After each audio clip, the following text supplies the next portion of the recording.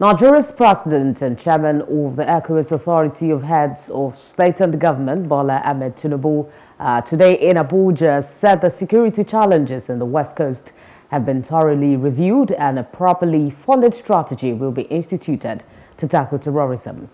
President Tinubu made the disclosure about a new approach by ECOWAS leaders to tackle security with more measurable results after a meeting with President of the Republic of Benin, Patrice Talon, Guinea-Bissau, Umaru Sissoco Embalo, Niger Republic, Mohamed Bassem, and the President of ECOWAS Commission, Omar Aliyu, at the Presidential Villa in Abuja.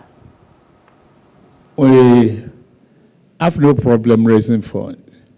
And we have all the instrumentalities to do that. So concerning our design and engineering of our own finances, we believe we are capable of raising necessary funds to combat terrorism and insecurity in the region. At the question and answer session with journalists, the president of the ECOWAS Commission, Omar Toure, reaffirmed the commitment of the leaders to fast-tracking the transition to democracy in Mali, Guinea, and Burkina Faso. The ECOWAS leaders have also resolved to give more consideration to specific models of peace and security troops fighting terrorism and adequate funding.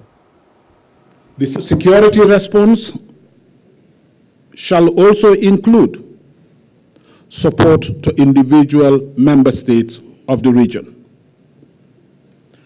The response shall also include the use of specific arrangements, such as specific models of peace and security.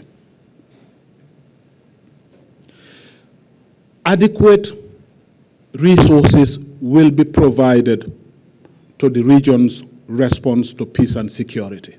Hello, hope you enjoyed the news. Please do subscribe to our YouTube channel and don't forget to hit the notification button so you get notified about fresh news updates.